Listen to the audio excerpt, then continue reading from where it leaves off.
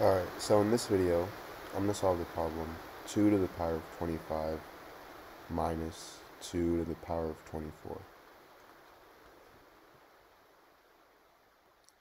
So to solve this, I'm going to first start by rewriting 2 to the power of 25 as 2 to the power of 24 plus 1.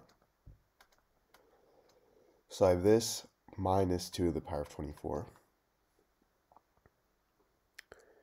And the reason I did this is because we want both of these to be the same. We want to have 2 to the power of 24s. So the best way of changing 2 to the power of 25 as 2 to the power of 24 times something is to rewrite this as 2 to the power of 24 plus 1.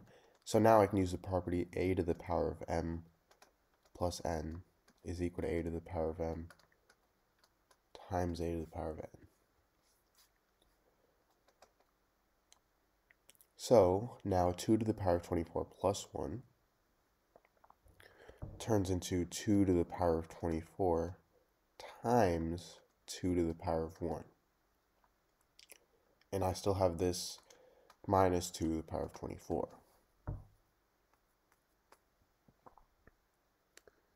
Now, from here, what I'm going to do is factor out 2 to the power of 24, because notice how both of these terms have 2 to the power of 24 in them. So, I get 2 to the power of 24 times 2 to the power of 24 times 2 to the power of 1 divided by 2 to the power of 24 is just 2 to the power of 1. And negative 2 to the power of 24 divided by 2 to the power of 24 is just negative 1. So I get 2 to the power of 24 times 2 to the power of 1 minus 1, which is equal to 2 to the power of 24 times 2 minus 1, which is equal to 2 to the power of 24 times 1. And this is just anything times 1 is obviously just equal to itself. So this is just equal to 2 to the power of 24.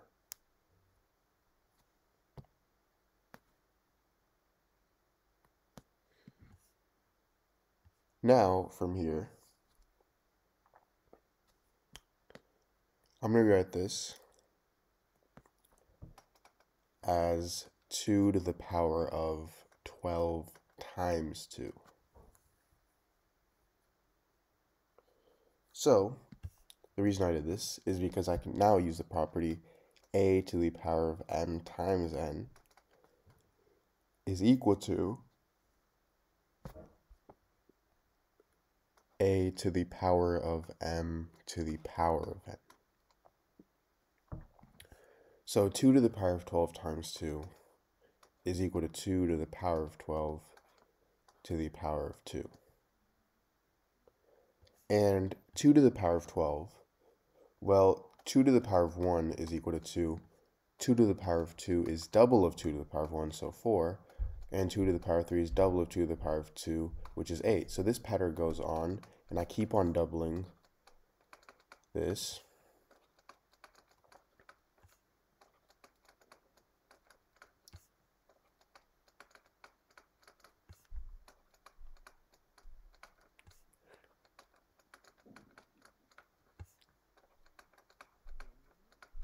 Until I reach 2 to the power of 12, which is equal to 4096. So this is my value for 2 to the power of 12.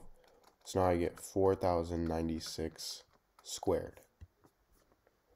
Now, what most people would do, well, first of all, 4096 squared is the same thing as 4096 times 4096.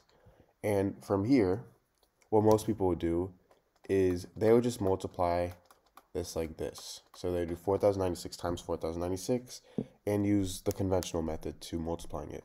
However, this method takes way too long, and it's really easy to make an error using this method. So instead, to more easily solve this, I'm going to rewrite this as 4000 plus 96 times 4000 plus 96. And now I can use the distributive property. So I get 4000 squared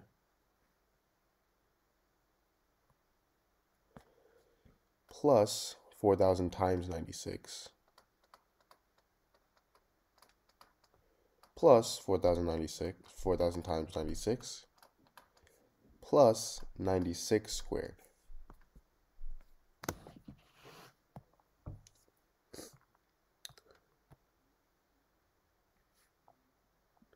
Now, from here,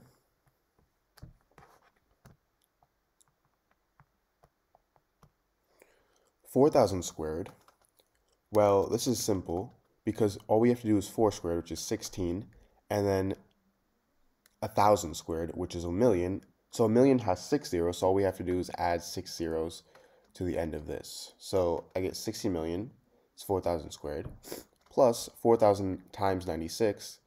Well, 4 times 96 is 384, so then all we have to do is add 3 zeros to that. So I get 384,000, and then this should be 4,000.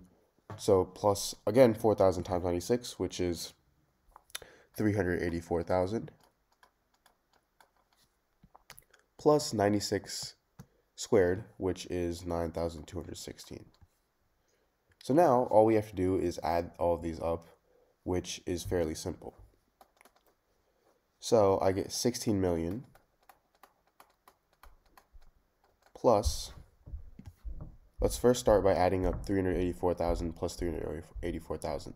So that's going to be 768,000 plus 9,216. And now this is equal to 16 million plus 768,000 plus 9,216, which is 777,216.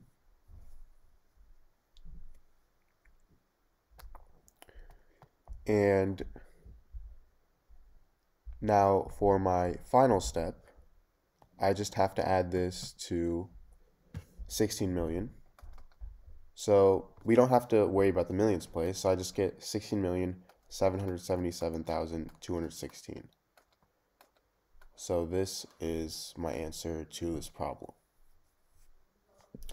Now, if you haven't already, please make sure to subscribe and leave a like, because I have many more videos like this on my channel, which you guys can try to solve. And if you're up for challenges, I have a bunch of those as well. So please make sure to subscribe, and thank you. Bye. Alright, so in this video, I'm going to solve the equation 7 to the power of x plus 7 to the power of x plus 7 to the power of x is equal to 147. So to start, I'm going to factor out 7 to the power of x. So I get 7 to the power of x times 1 plus 1 plus 1 is equal to 147. So 7 to the power of x times 3 is equal to 147. Now from here, I'm going to divide both sides by 3. So 7 to the power of x is equal to 147 divided by 3 is going to equal 45. Sorry, not 45. 49. So I get 7 to the power of x is equal to 49, and 49 is equal to 7 squared. So I have 7 to the power of x is equal to 7 to the power of 2, meaning x is equal to 2.